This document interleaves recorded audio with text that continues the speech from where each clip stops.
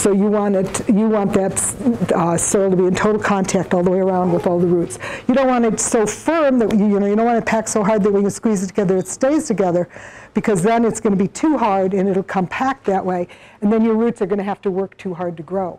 We want them to have what they need, and we want it to be easy for them. I'm kind of lazy. The plants have lazy roots too. They kind of, they don't want to have to work too hard for the same thing. They could get it easier.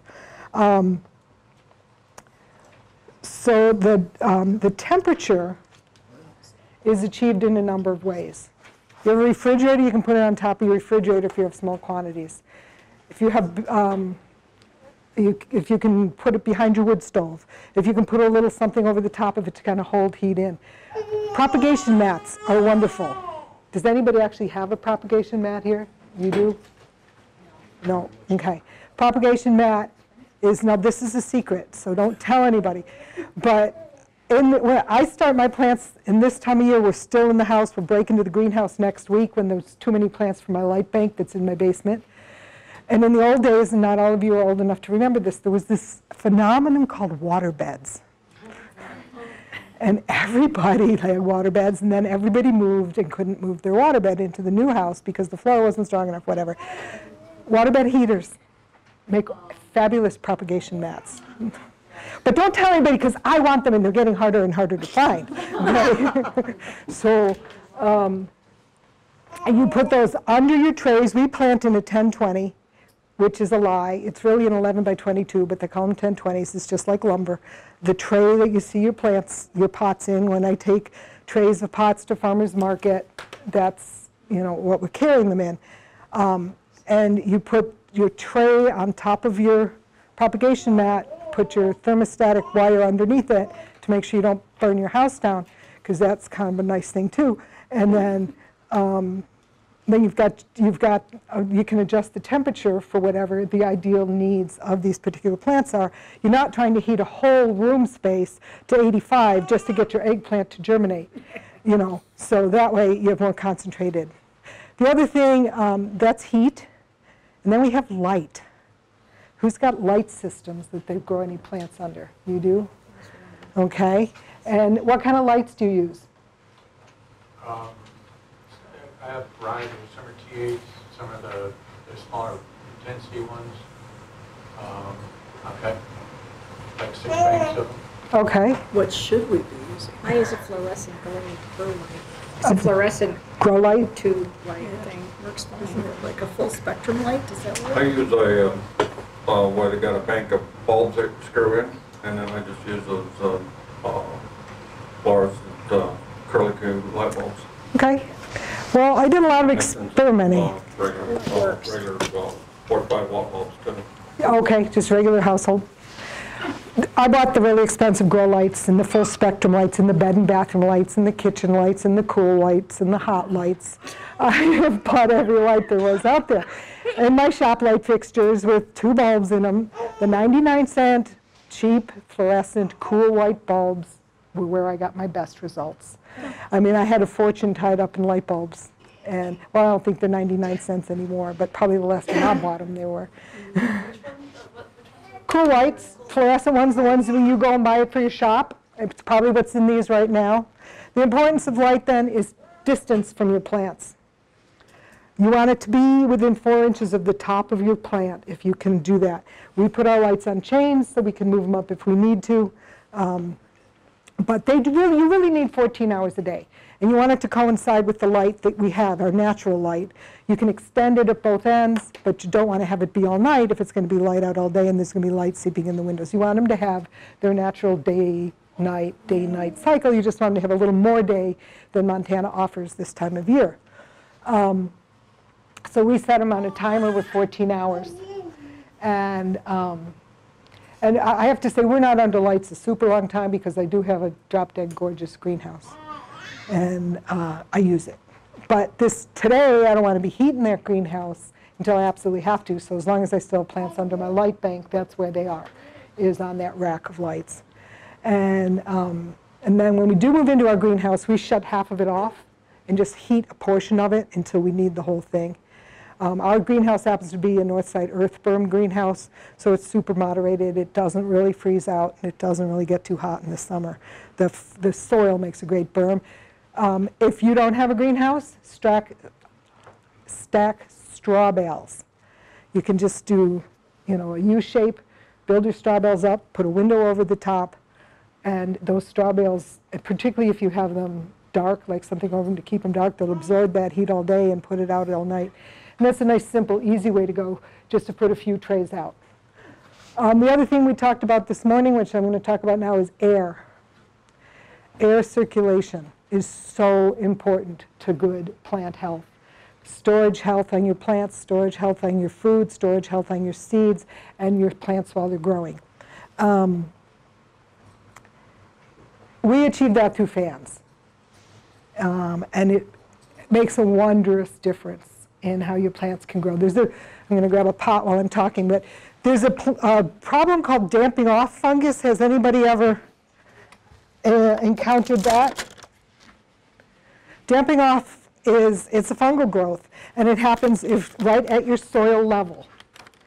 So when you fill a pot with soil, you don't want to fill it an inch down because you've got this whole wall of plastic blocking good air circulation. So if you can keep your soil level almost to the top, not quite, and when you fill your pots you want to fill them to the top because they will condense a little bit, but if you can keep them almost to the top, you're going to get more air circulation. And damping off is when your stem rots right at soil level. And there's 2, 3, maybe, I don't know, quite a few things you can do about damping off, but the primary one is keeping good air moving around the plant so that fungus doesn't settle on top of your soil and at the base of your plant. You get good airflow. We need fresh air so do the plants. They're not naturally growing inside a greenhouse with no air movement. They're naturally growing outside when the time is right. We're asking them to perform at a different time and in a different situation, so we have to provide what they want. The other thing you can do about damping off, if you should see it start to develop, is you can feed it antifungals. And you're like, ooh, well, the best antifungal is chamomile tea. We water our plants with chamomile tea, and it does an amazing job. You want your soil level to your soil surface to dry out occasionally, but that's a tough one because you want the moisture down below, but you want the surface to dry out. If you're working on a heat mat, you're going to be drying from the bottom up, not from the top down, so you got to watch that because you have to water pretty often to keep those roots damp at the bottom of your pot or your tray. And yes. Nope, only if I have a problem. Okay. Yeah, if I, or a cold. Yeah, I know. I mean, it's like if I sometimes drink it with the plants and then take a nap with the plants too, and it's all good, yeah. Did you have a question? Oh, that's actually the same question. Okay, so we look at air, we look at soil level, we look at chamomile tea. Fennel is also a good antifungal, but chamomile is usually a little cheaper and easier to get than fennel year-round. We move things around so that they're nearer or closer to a fan as needed. Certain plants have more of a propensity to damping off than others. Using clean equipment so you're not carrying over fungus from previous years. If you feel like you have a lot of it, you can always, if you're going to reuse your pots, wash them, and I hate to say this, maybe use a little oxygen-based bleach. I wouldn't use well, you could use a regular chlorine bleach, but you can also use an oxygen-based bleach to clean your pots and things like that. The other thing that controls fungus is fungus gnats, which are kind of like fruit flies. This is what they look like to you, but they're similar but different.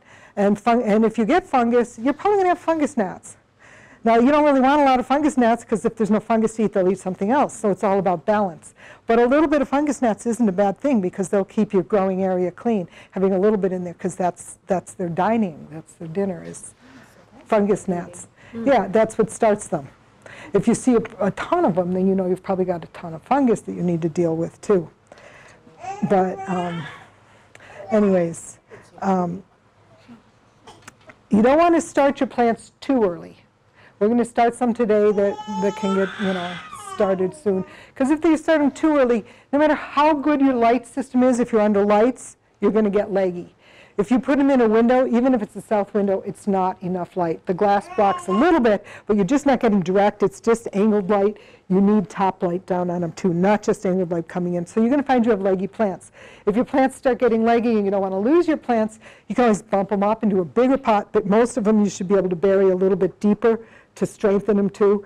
And just, you know, if you've got your tomatoes ready and there's still 3 feet of snow on the ground and you're going to be putting them outside, you want to save them. Well, you never know. We do have a fair bit this year. So those things are all adaptable a little bit, but if you can time your planting to match what you expect, you know, tomatoes can go out at 6 weeks old. They don't have to be in the ground for 12 weeks. If you're going to have them in the ground for 12 weeks, you might want to put them in big pots or hanging pots or things like that. But you could also just do them later. We stagger our tomato planting for the greenhouse. We have people who like to start early in their greenhouses.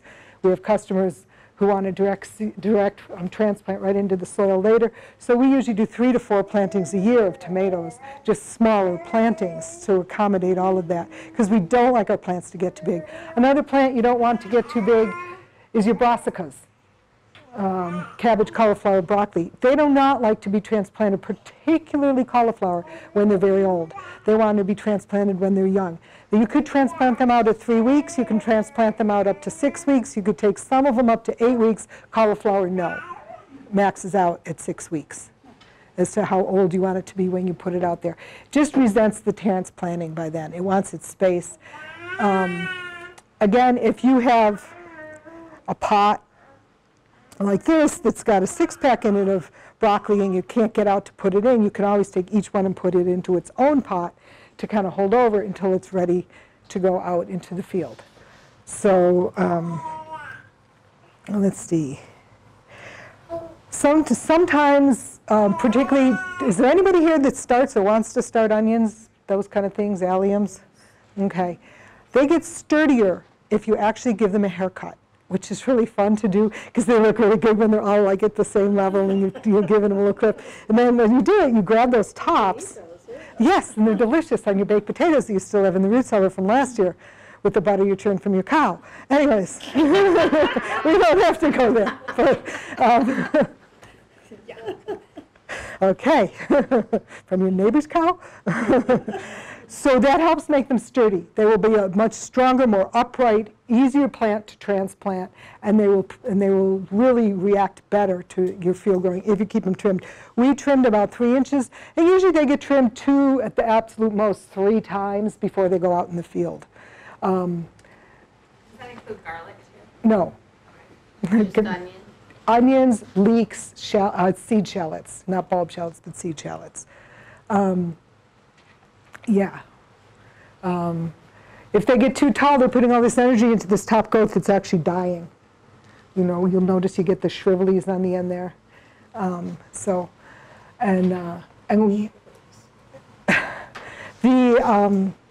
We do our onions from seed for a number of reasons. A lot of people buy onion sets, but onion sets are going to, again, they're a second-year plant, so they're going to have more of a propensity to want to go to seed and not make a nice onion. Also, you're very limited on what varieties are available of onion sets, and they're expensive. So we do our, all of our alliums from seed, both in the field and what we sell through the greenhouse. I just find that it's a better system. Seeds, seed depth. Okay, we plant seeds twice as deep as the size of the seed. Now that works great when you're talking about, for instance, an onion seed or even a kale or broccoli seed that's totally round and every dimension is the same. But when you get to a squash seed, you've got your long dimension, you're really skinny, and then your width. So we use the longest for the most part. The bigger the seed, obviously, then the deeper it's going to go. I take a little exception with peas, although we don't start them inside. I go really deep with peas. I go 2 inches deep with peas. They don't like to dry out along the way, and they like it cool, so that way they have cool feet because it's the top inch or so of soil that's going to get really hot. But that's not really part of today. That's just an aside. Record keeping is really important. If you're going to be doing this year after year, I have a woman that comes to the greenhouse every year and she's got her notebook and she's like, I want this tomato plant because this is what, she's got notes for every variety she grew and everything she's done. Thank you very much. Your maps are very important. They give you your records. We have, this is called the seed notebook. I have one notebook just for seed. This is an old one. I didn't bring the new one. But it's got about 10 years of seed growing in it. And it's got my inventories from every year. And those inventories are very helpful. It tells, when I do my inventory, it tells me what I've got in-house. I can look at how much I had last year, and then I know how much I used, so I know how much I want to get for this year if I need to buy it or grow it or keep it or whatever. And then it also has a planting chart, and this keeps me on time. 2013 this would be. It tells me mint. I planted 6 rows in a mama tray on January the 29th, and then on April the 29th, I planted out into individual pots 112 of them. So what that means, and I know that might be gobbledygook, what's a mama tray? Mama trays are a 10-20 that's solid. It doesn't have that mesh bottom on it. And we double them up and we fill them with soil to the top, and then we cut rows in them anywhere from 10 to 15 rows, depending on what it is, and we sprinkle seeds in the rows. And then, so 1 row in a mama tray, if there's 6 rows of mint. Mint seed is minuscule. Like, take a poppy seed, I mean, it would just womp out your mint seed. Mint seed's so tiny.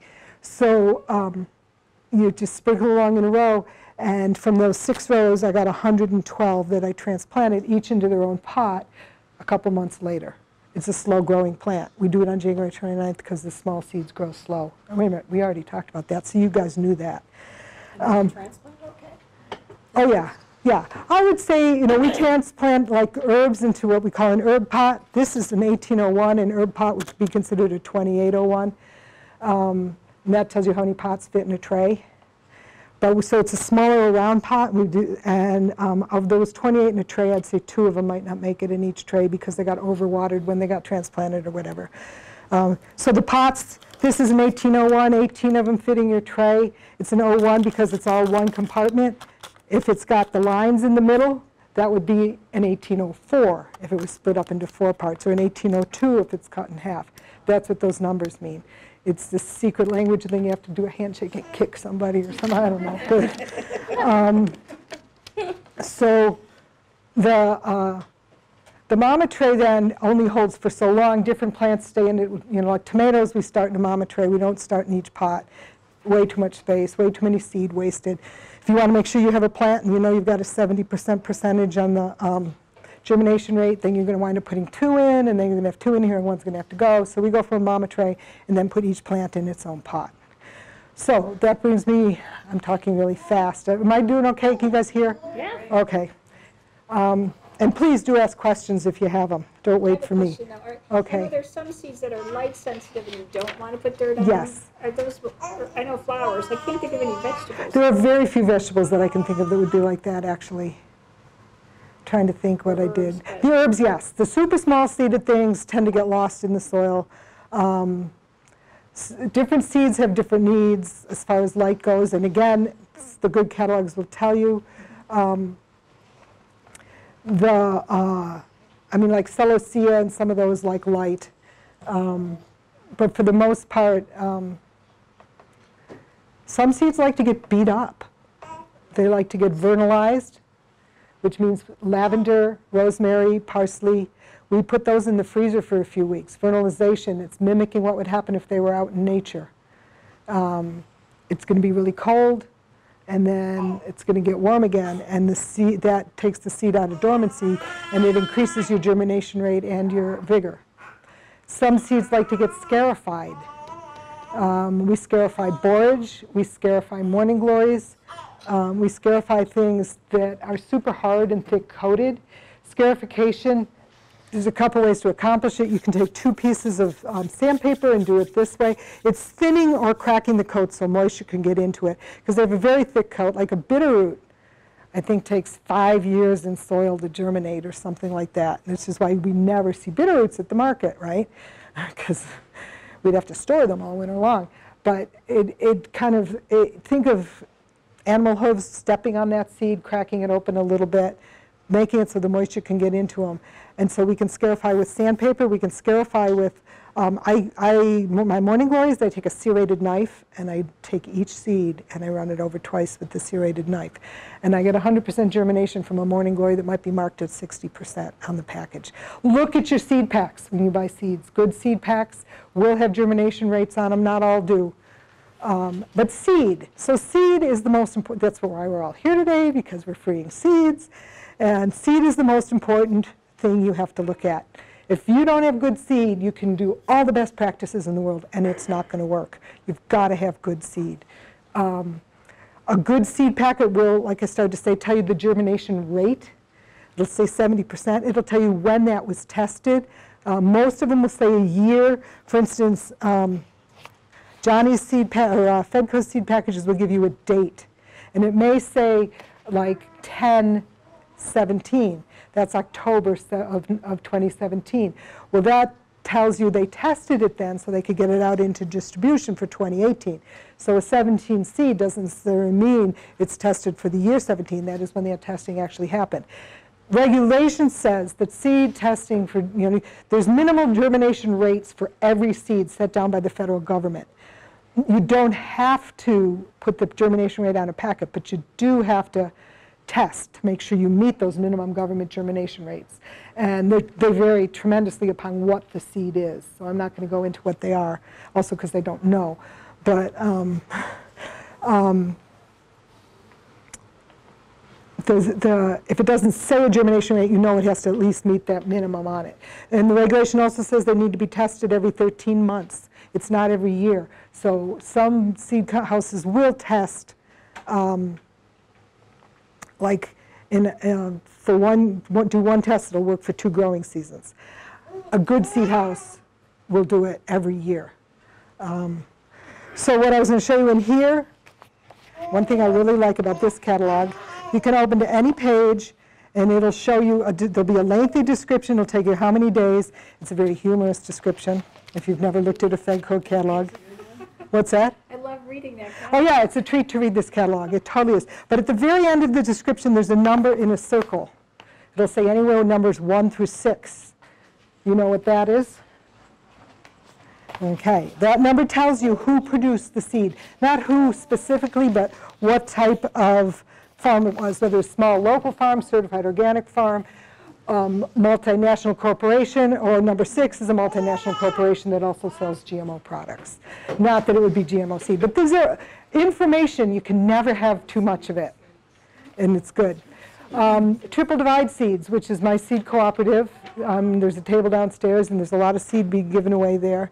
It's all 100% Montana, 100% organic grown seed, and it's a cooperative, and it's we pride ourselves on having the best seeds for our region, all open pollinated. That's just a little plug there. I haven't been paid in 5 years, so it doesn't really matter if you buy or not, but no, that's not really true. But your seed is very important. You want to make sure your seed is quality. You want to make sure that your seed fits your bioregion, that your seed is going to grow. I'm going to give you an example of onions. Everybody knows what a Walla Walla is? Yes. And Walla Walla, Washington is about on the same level that we're on. Is that latitude or longitude? Whatever that is. The same north-south. And then there's Vidalia onions. People here, anybody heard of Vidalia onions? Okay, they're also a sweet onion. Not dissimilar to a Walla Walla, but they're from Georgia. So a Vidalia onion will not grow here. The onions are what's known as a day-length sensitive plant. So they tell you what, it's latitude. Latitude, an onion range would be from latitude 42 to latitude 52 would grow where we are because we're 48. And a Vidalia, I think, is 38, and it just wouldn't work here because we don't have the same length of hours. So that's one place that day-length sensitive has meaning. Another place, spinach is a day-length sensitive plant. But in a little different way. Spinach goes to seed when the days get long. You all think, oh, it's July and it's too hot, the spinach is going to bolt. Well, it's not because it's too hot. It's because the days are too long. There's too much sunshine. So spinach bolts because of the sunshine. That's the kind of plant it is. We do a spinach called everlasting spinach that is not day-length sensitive because it's biennial technically. So it's technically more a cross between chard and spinach. But so the first year, it's never going to go to seed because it's biennial. So you're going to get spinach year round. Yes. One of the tricks that I do is spinach to get it to grow in June, which is even work longer daylight hours. We'll plant it in the shade of another plant. And that really reduces my whole thing. It does. It really likes that. That's a good idea. Yeah. So the other thing you can do with things that you wind up starting early is trim them. But some things you want to get bushy anyways. Basil, marigolds, chickabiddies. There's certain plants that you'd rather they bush out instead of just getting taller and taller. So if you keep them pinched back in your greenhouse, you always want to, if this is your plant, right, and you've got your two little side leaves and your main stem, you want to pinch this off, and then these can grow and make it get bushier. And that's another way to, if you get things going early and you can't quite get in the field, a lot of things can be trimmed. I wouldn't trim corn. I think you'll lose it. But we do transplant corn. Again, corn needs a very specific heat to germinate. Our soil is cold in the fall, so we don't, or in the spring, so we don't put our corn out directly. We can only grow corn from transplant. We used to do it directly, but it was such a gamble. So we do it, we transplant our corn, but we want to set it out at 2.5, 3.5 weeks, somewhere in that time frame before its roots get too big. So some things, and then we can, provide the temperature it needs, which is what corn's biggest thing is to get the right temperature. The other thing you can do with seeds to help them along, particularly your larger seeds, it's hard with small seeds, is you pre-soak. We pre-soak the corn even when we're planting it inside, because it takes so long for corn to, it's so hard and dense, it's hard for it to absorb moisture. So if we just soak it in a bowl of water for 24 or 48 hours before we plant it, whether we're planting it in the greenhouse or outside, it just gives it a huge jump on things, a lot less babysitting time in the greenhouse when you've got it in a bowl of water for just for a couple of days. That makes a big difference there. We talked about this, and I'm going to repeat it, though. You want your seeds to be bioregional because, like carrots, things like that, there's certain tomatoes that are grown in many places all over the world. A lot of our seed actually comes from the other hemisphere. It comes from South America because they can grow it there in the winter, which is their summer for us for the next year. So a lot of crops are grown down there. We get our stevia and lemongrass from there. Those are seeds we haven't been saving up here. But just because they have the opposite season from us. But those are super specialty crops. But if you're looking at your regular, let's put away the food crop, you want seeds that are adapted to here. You don't want a carrot seed, even if it's the same carrot variety, or a tomato seed, even if it's the same tomato variety that was grown in a Florida area for the last 10 years, and they've been selecting seed that works well for that area. You want seed that works well for our area. Our area is super specific on what it needs. Okay, any questions at this point? Do you inoculate? Some things. We inoculate, the question was, do we inoculate? Inoculation is a bacteria, a rhizobial bacteria, that we use on peas and beans. That's the only thing I inoculate. And we do it at planting. If you don't do it right at planting, you do it in the furrow after you've planted. But we use less inoculant if we soak our pea and bean seed before we plant it because, again, like I said, it helps it germinate faster, less time for the birds to pick it out of the ground or whatever. And so we soak our seed, we drain it, and then we sprinkle inoculant on, and then we plant our seed and cover it up. One thing with inoculant, it's fabulous. It's a natural occurring soil bacteria. And your soil should already have it. If you've ever inoculated, they say you don't need it. It's cheap insurance if you're not sure if that spot had it or not. I just do it routinely. But beware that some bacteria are genetically modified. Will it say so on the inoculation? No, it's not required to say so. It's only required, there's no requiring on labeling on GMOs. We all know that. So you have to know your source. Look in the catalog you get it from. Read, see where you're ordering it from, and they will tell you if it's not. If it is, it probably won't say. What's it protecting them from? Rhizobial bacteria aids in the nodules on leguminous plants. So it helps them take up nitrogen, to set nitrogen and to take nutrients up from the soil. Like when you pull up the pea plant and there's all those little nodules on the roots, it helps those form. is basically what its purpose is. Yeah, so let's see. All right, timing.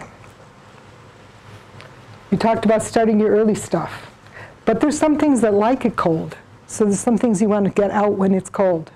Can anybody tell me? Spinach? Yeah. Likes it because the short days, that's not the temperature so much. Peas like it cold. Kale will take it cold. It'll go either way, yep. Peas and fava beans. Fava beans are different from your pole beans or your bush beans, your green beans and your other drying beans. Fava beans, they want, the minute you can get in the soil, they want to be in the ground. So they're great. They're a great bean for us to grow in this area. They do well in our region. They're great for the soil. And they're very pretty. They're great at attracting beneficials. The flowers look like they're going to be a black-eyed pea, not a fava bean. They're white with black centers. But they're a totally underserved plant that we adore. We actually have 5 varieties of favas on the farm. But because they cross-pollinate, we don't plant them all the same year. But, you know, those are things that like to go out when it's cold. So as soon as you can, things that like to go out when it's cold that I would start early are your alliums. Everything else we pretty much direct plant that likes to be cold. The only thing we transplant is the onions. You will notice that onions in catalogs say anywhere between 95 and 130 days. And you got to watch those numbers when you're buying seeds. You want to, for us, early is good. You know, because even onions don't necessarily mature and dry their tops down in the field. If you have a 130-day onion, and we have a 60-day frost-free where we are, most of you guys probably are more like an 80 or a 90, I would think. I don't know if you know. What are you? Well, you're close to me. Yeah, 60 days. But so you want to look at those numbers. They will take a light frost, but they won't necessarily take a hard frost. And you want them to dry, to not only get edible, but get their tops on onions be able to dry down. You want to break their tops off so they dry and they store. If you're growing your onions from seed, you're not playing around. You want to do it right. So,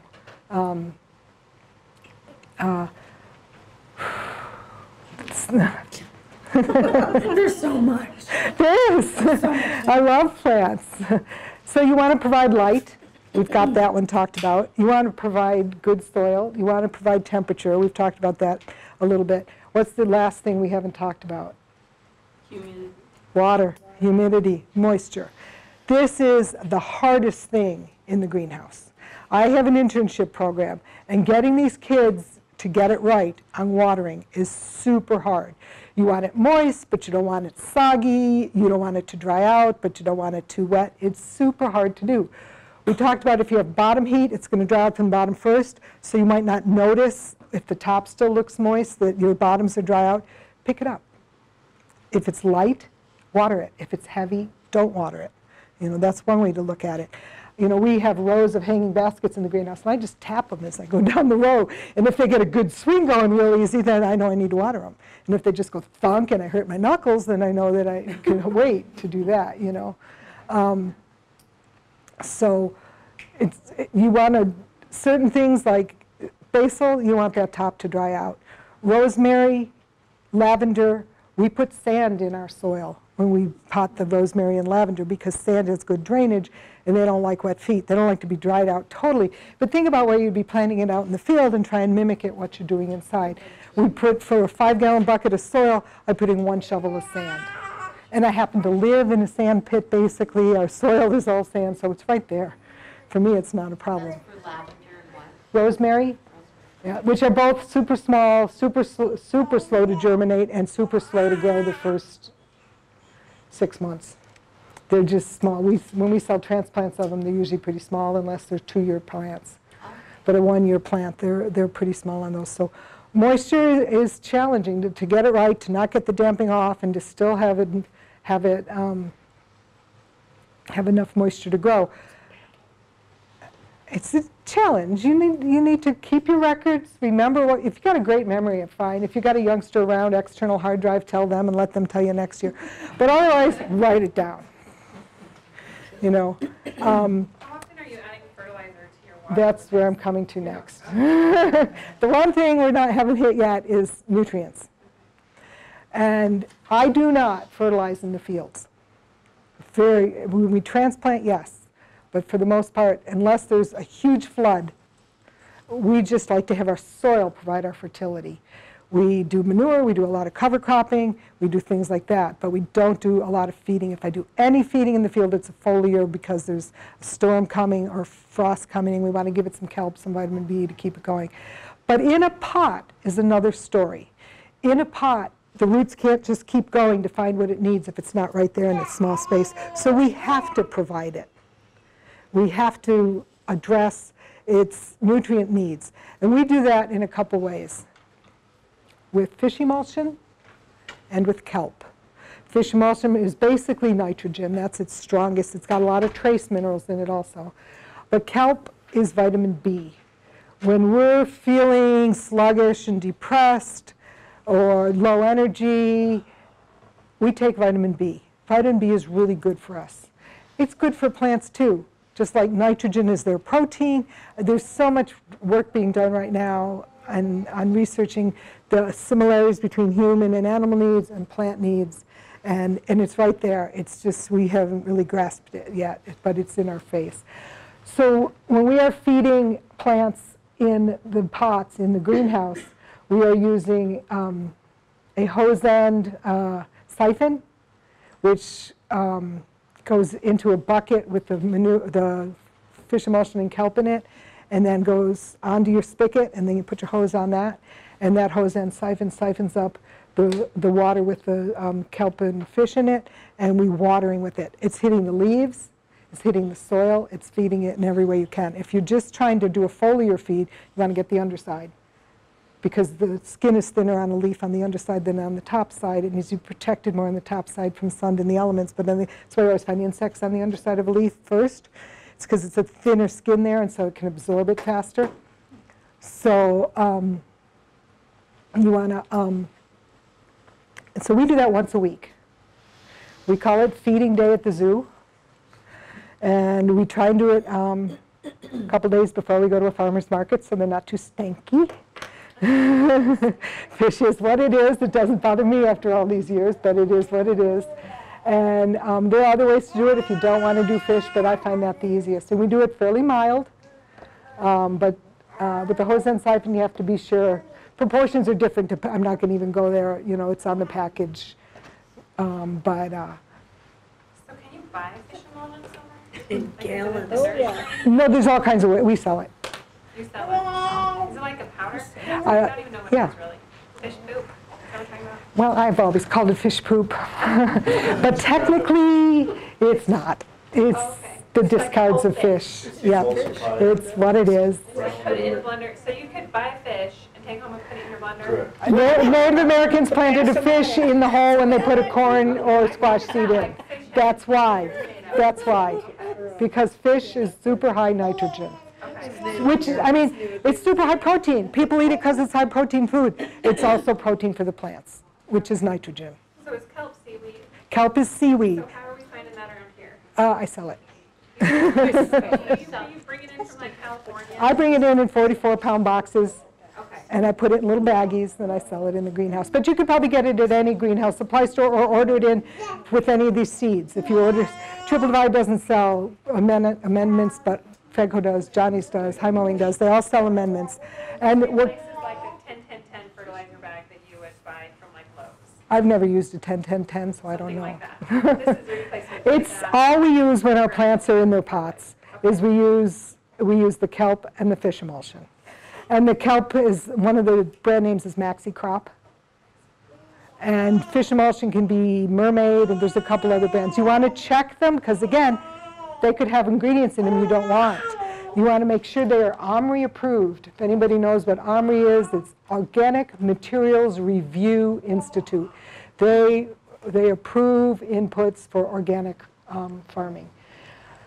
Or it could be certified organic by CCOF or Oregon Tilth or Montana Department of Ag or Washington Department of Ag. Those are some of the four main ones for certifying products. But And we don't use it, like I say, once they get out of the pots, unless if we put out things, if we put our beans out too early and it's going to freeze, I might hit them with kelp to help ward off frost. It's for shock, is basically what it is. Transplant shock is one of the biggest issues when you dig up a plant that's been all, oh, I'm so happy, they've given me this great soil, giving me food and all this good stuff, and I can keep growing my roots, and then you yank it out and put it in another pot. It's going to go, oh! So at that point, you want to give it kelp. We always kelp when we transplant. The other thing is when we transplant, we have a table that we transplant. We do our transplanting, and then we have a table that's got like a dip tray in it that's about this deep, and it holds 3 of those mama trays or 1020s. And rather than top water, we bottom water. There's 2 reasons for that. One is your plants want to take it up from the bottom, and 2 is when you top water, it's really hard not to hit the leaves. You've got this plant that's going to be wimpy. You're taking from a mama tray to a pot, and you're taking away a lot of its little roots that are going to break off, and it's going to be wimpy. So when it gets a few drops of water on a little tomato plant, it's going to touch the ground, and it's going to get weak where it bent, and it's going to rot where it touches the ground, where the moisture is. So we dip into kelp water. At that point, I'm not giving fish emulsion. Fish emulsion's a little bit strong for it at this point. We're just giving the kelp water, and we're dipping it into it so it absorbs it from the bottom. If I have to top water because I've got trays backed up, which happens a lot, I just have a little household watering can with a super thin spout, and I go up and down either side of the plant and then across between it and get my top water in there. I try and avoid getting water on my leaves when I'm doing that. So you let them soak in? Till they're very heavy. Okay. And then our rack is set up so that we take out of the dip tray and we put it up here on some roofing, and it's at a slight angle so all the water goes back into the drip tray so I'm not just making a mess. And then the other thing is, it's wimpy.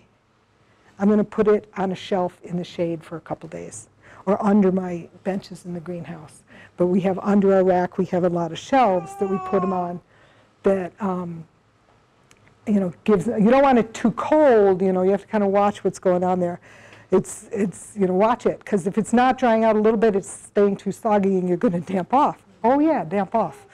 And damp off doesn't need heat. Damp off works when it's cold too. So you want it, but even if it's a cloudy day, you're fine. But if it's a super sunny day, it's going to ask for too much perspiration in those plants, and they're not going to be able to take up enough moisture because of their broken roots. I could tell you they don't, but they have broken roots. It happens. We can't do it without breaking the roots. So be faster than they can take up moisture to replace it, so they're going to wilt and lose strength that way. So, yeah. Have you ever experimented with, I'm not sure if you're familiar with the algae aquaculture technologies, that they have the liquid and then they also have like it looks like a charcoal. Have you ever used any of that in any of your products? It's never been approved for organics until this year. Okay. So no. And I think they are approved for it now. Okay. So what do you do for soil prep so that when you do put it in, do you do that in the fall? You get your soil ready for Are you talking about the field or in the pots? in the field? In the field. We cover crop. That's a whole other class, yeah. But we do a lot of cover crop in the fall, and then we do our soil prep in the spring. I don't have any beds done up in the fall because I want it under cover as much as possible. Judy, what are you using for the cover crop? Do you use this Phacelia? I use, in the fall for cover crop, I use Austrian winter pea and annual ryegrass that comes up in the spring, and then we work it down. And then in the summer, we use Phacelia because it's a beautiful beneficial attractant. It's gorgeous, and it produces a lot of organic matter. It competes well with weeds, and buckwheat.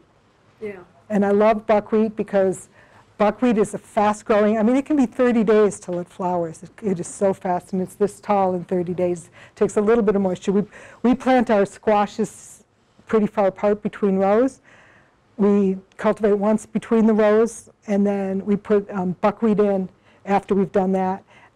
So then the buckwheat grows so fast, weeds can't grow, and by then the squash are big and taking over the buckwheat, and all is good in Wonderland. And then So- what do you do with cutting the buckwheat? That's in the summer. Sometimes I cut it, sometimes I let it go. It just depends. Sometimes we'll just cut the tops so it won't go to seed, and we'll let it keep being bushy. We'll just use a scythe or a weed eater or something on it to cut it.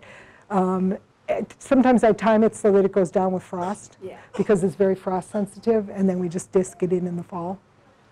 But I love buckwheat. And when you walk out, anybody ever been in a field of buckwheat? It's got these beautiful flowers. They're really aromatic, and they're like, the bees adore them, buckwheat honey. And you go out there, and the whole field is just vibrating. It's awesome. Yeah, it's pretty nice. What was your fall cover crop? Austrian winter pea and annual ryegrass.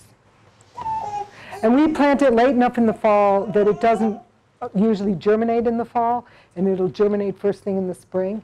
Sometimes we get a little germination in the fall, and that's okay, but if we get really cold without snow cover, then you lose it. But cover crop is worth trying any way you can. You know, it's not that expensive to buy cover crop seed. It's not that much work to put it in, and your soil is so appreciative of it. So, yeah. Okay, we have about 8 minutes. I will take questions, but we also have buckets of soil, pots, and seeds. And you're each welcome to take a pot, put some seeds in it. I'll tell you what we have here. This is Tulsi.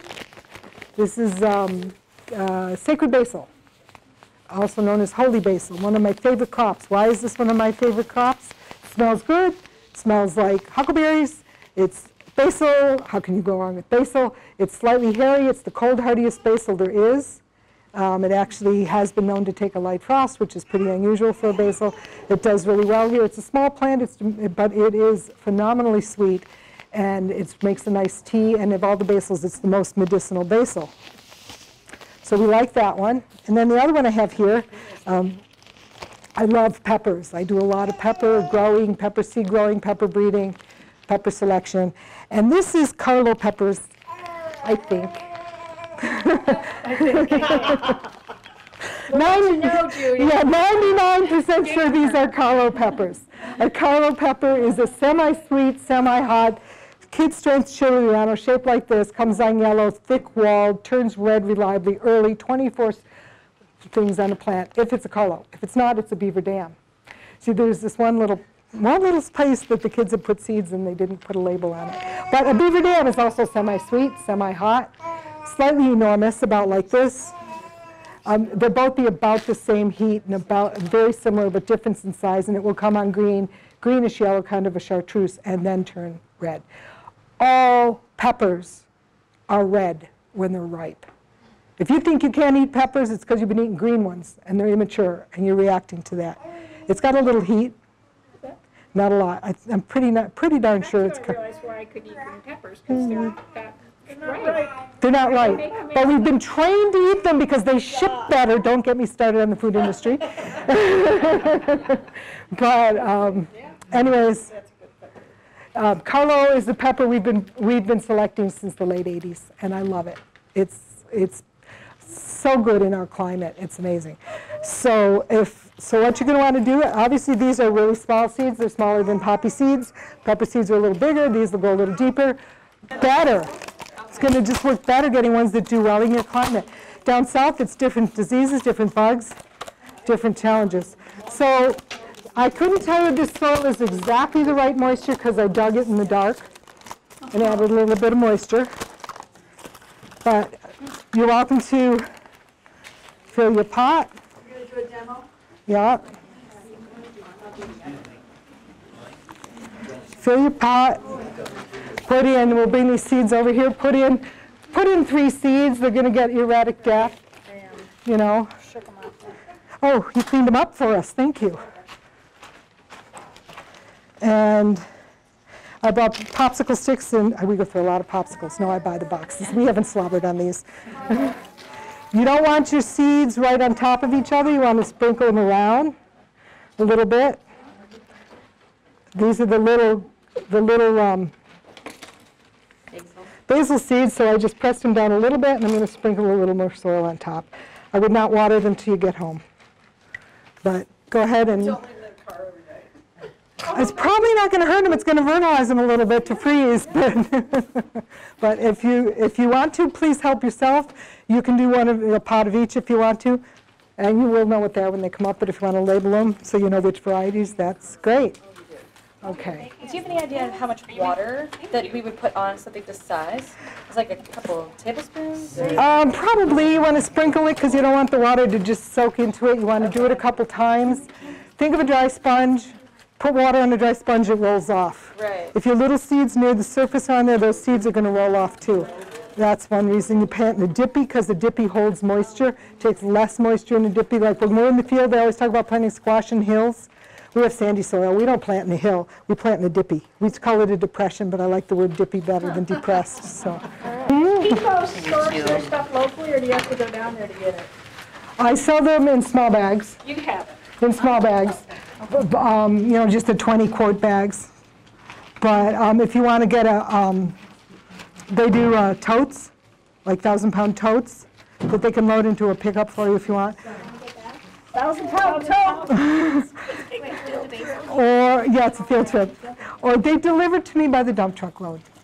Oh, that's nice. Yeah, but That's the place where they say they're never open, just try us or something? well, it was two brothers and one passed, and so it's a one-man operation now, and he's got his hands full. Yeah. So he hires, when he doesn't deliver for me now, he hires someone to deliver. You bet. Thank you. I'm glad you came. Come find us at the farmer's market. Come out to our greenhouse open house if you want to. It's What's your farm called again? Terrapin. Terrapin. Our open house is usually the weekend before Memorial Day. The weekend before Memorial Day. Thank you. You bet. Thanks for coming.